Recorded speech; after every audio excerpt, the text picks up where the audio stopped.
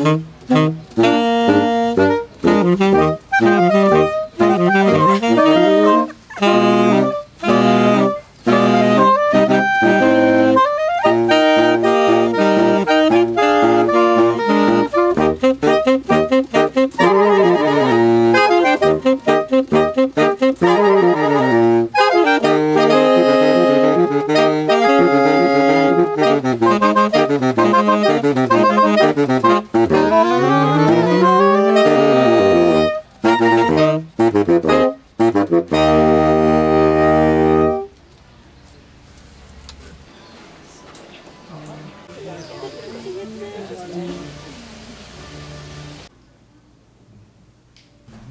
you guys doing?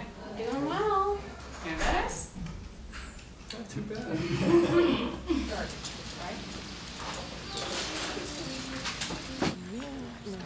To the Facebook?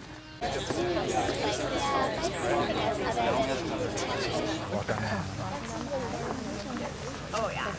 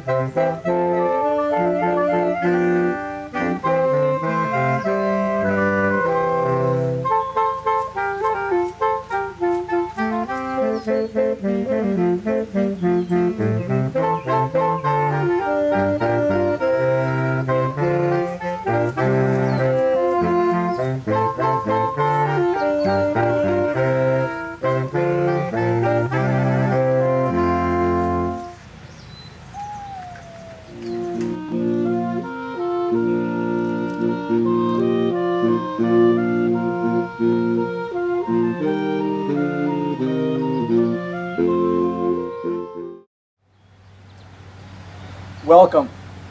We've gathered today in the presence of God to witness the joining of Serena Heyman and Thomas Boltice in holy matrimony. God our Father, we praise you for making and redeeming us to live together in love. Thomas and Serena, we give you our blessing. May you always see the beauty in each other as in creation.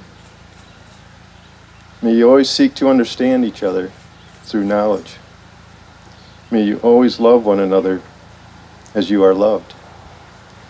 And may you always know love always is always enough. Today we are witnesses not to the crude biological coupling of soulless animals for their mutual pleasure and the survival of our species, but rather the union of a male and a female that together mysteriously and profoundly reflect God's very image in a drama that stretches back to the dawn of our creation. And forward now from our generation to Thomas and Serena's, and hopefully soon to the next. You are released by Maritza and me to God's unique calling on your life, to reflect His image in your life together. And yes, it will be good. It is very good. Serena and Thomas, may you receive God's blessing as you hunger and thirst for righteousness, acting justly, loving mercy, and walking humbly with Him. May the God of light lavish His peace on you.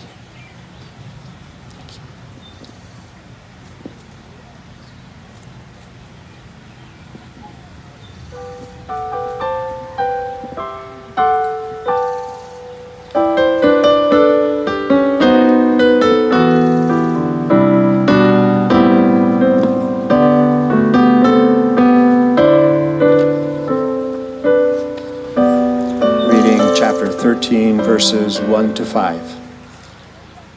Keep on loving one another as brothers and sisters. Do not forget to show hospitality to strangers.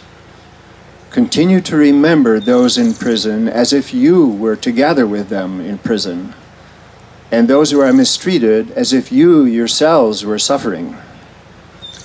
Marriage should be honored by all, Keep your lives free from the love of money and be content with what you have, because God has said, "Never will I leave you. Never will I forsake you." God created us male and female and gave us marriage so that husband and wife may help and comfort each other, living faithfully together in plenty and in want, in joy and in sorrow, in sickness and in health throughout all our days. God gave us marriage for the full expression of the love between a man and a woman. In marriage, a woman and a man belong to each other, and with affection and tenderness freely give themselves to one another. God gave us marriage for the well-being of human society, for the ordering of family life, and for the nurture of children. God gave us marriage as a holy mystery, which a man and a woman are joined together and become one, just as Christ is one with the church. In marriage, husband and wife are called to a new way of life, created, ordered, and blessed by God. And this way of life must not be entered into carelessly or from selfish motives, but responsibly and prayerfully.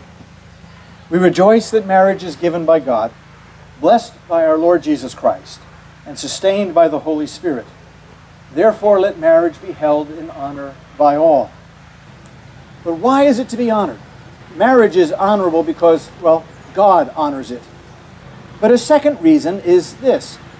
The word that is translated honorable in this text can also be translated as precious, as valuable. And elsewhere in the Bible, we find this same word used in the context of other relationships.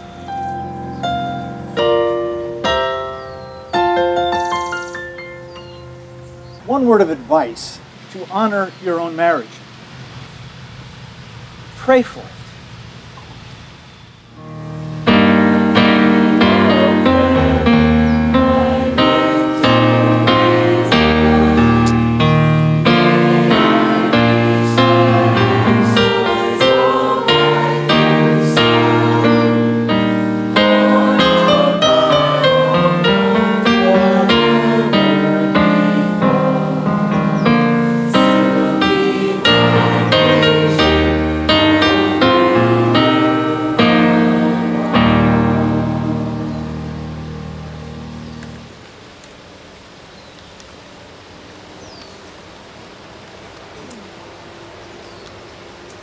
Thomas, you may be seated.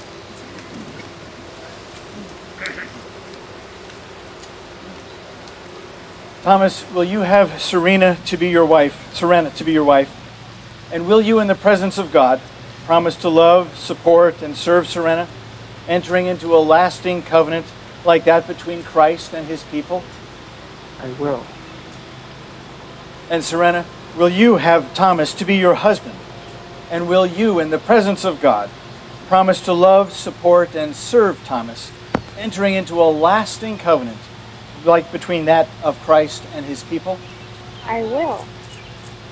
Now, each of you have taken the time and the courage to write in your own words your vows to each other. And as you now declare them to each other, we who are blessed to hear your vows are holy witnesses to the promises you make and keep by the strength of God.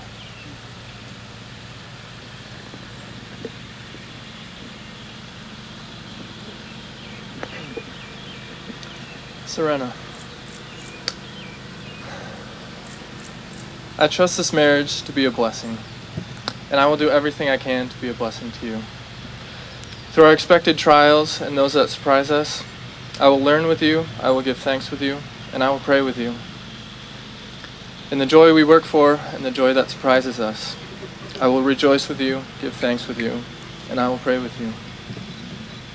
I promise that through all experiences, I will recognize our new family as a priority, leaving my father and my mother for you and our future. And through this, I will remember that we are not our own. I promise to challenge you in your faith, to hold you accountable in faith, and to build you up in your faith, for you are not your own. Serena, I promise that when you are lonely, I will be your friend. When you are sad, I will hold you and lift you up. I will laugh with you, and I will cry with you. I will love you even when it's hard to do so, and as the seasons change, I will change with you, for I am not my own. I promise to be faithful to you, letting no interest of mine come between us and what is best for our marriage. I promise to learn to travel well, to adventure with you, and to take risks for you. Serena, I promise to love you in a way that you can understand, giving gifts when appropriate and my time when you need it. I will always do my best to love you how you ought to be loved. To each other, we will be the truest of companions and the best of friends. I, Thomas, take you, Serena, to be no other than yourself, loving what I know of you, trusting what I do not yet know, in all our years and through the best and worst to come.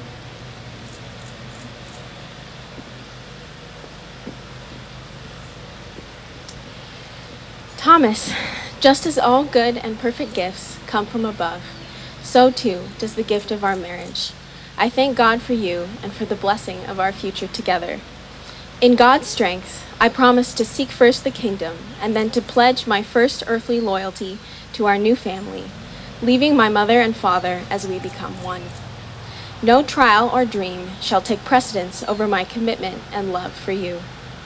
With the help of the Father, I vow to treat you as an equal, as one who was also made in God's image. I vow to do my best to serve you, to think of your needs before my own, remembering the humility of Christ. Thomas, I promise to remind you of the glorious potential that you possess and the evidence of God's work in you. I will encourage you in the darkness, listen to you, and bear your burdens. I will never give up on you or on us. I promise to spur you on toward love and good deeds, holding you accountable when you do wrong, and helping you to be the man God wants you to be. When you sin against me, I promise to forgive you in my heart, for the Father has rescued us both from the dominion of darkness and has scattered our sins as far as the east is from the west. Thomas, I promise to hold you up in prayer, to not be anxious, but to present my request to God with petition and thanksgiving. I vow to look for the glory of God in his creation with you, to see the work of his hands in the sky, to praise him in the mountains and in the petals of a trillium, as you do. I vow to join you in your quest to become a good steward of God's creation, to bring shalom in humankind's relationship with the earth.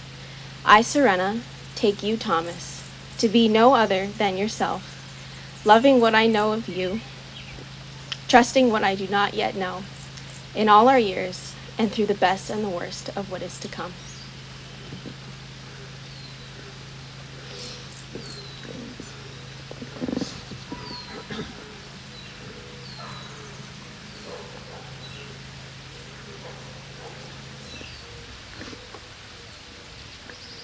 First Corinthians 13, verses 4 through 8. Love is patient, love is kind. It does not envy, it does not boast, it is not proud. It does not dishonor others. It is not self-seeking. It is not easily angered. It keeps no record of wrong. Love does not delight in evil, but rejoices with the truth. It always protects, always trusts, always hopes, always perseveres. Love never fails.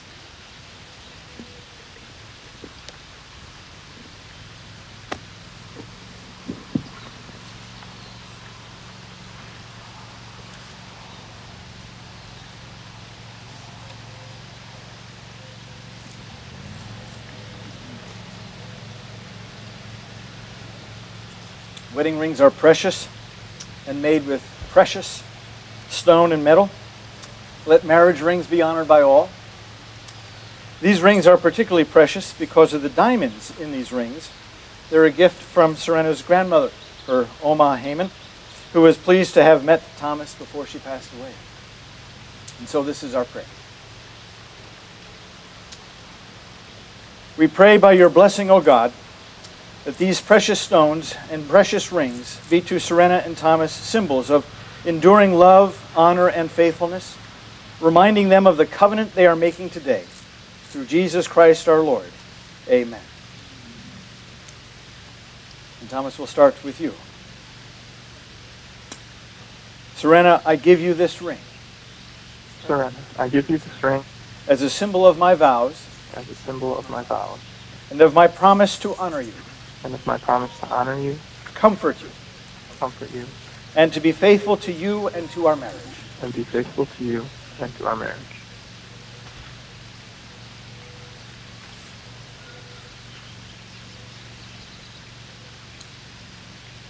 Thomas, I give you this ring Thomas, I give you this ring as a symbol of my vows as a symbol of my vows and of my promise to honor you, and of my promise to honor you, comfort you, and be faithful to you and be faithful to you and to our marriage. and to our marriage.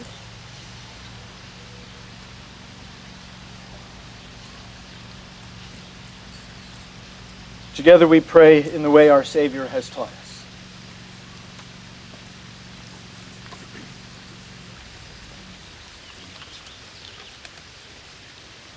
Eternal Spirit, earth maker, pain bearer, life giver, source of all that is and that shall be, Father and Mother of us all, loving God in whom, according to the laws of the state of Oregon and the ordinances of the Church of Christ, I now pronounce you husband and wife. In the name of the Father, and the Son, and the Holy Spirit. Therefore, what God has joined together, let no one put asunder. I would like to introduce to you Thomas and Serena Boltice.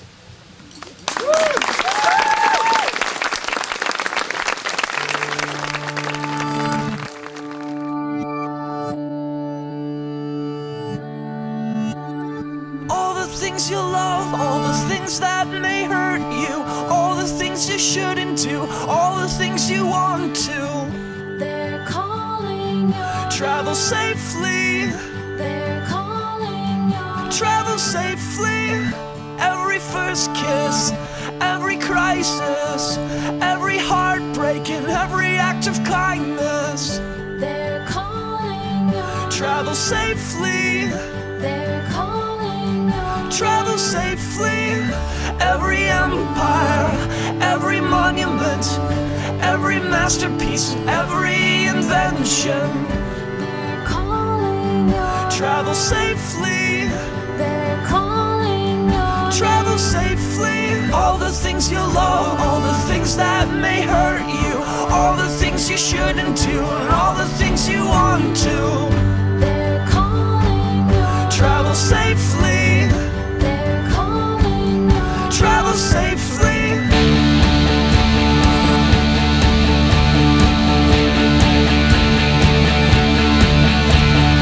I found the stars on the tip of your tongue.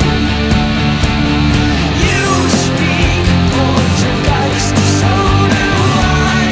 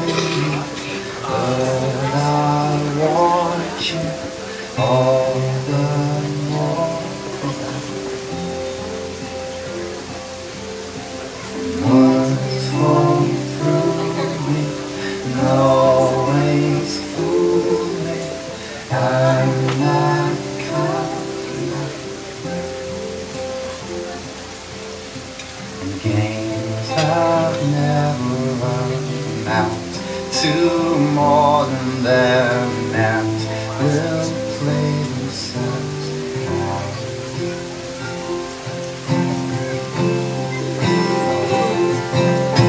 Take this sinking boat and point it home. We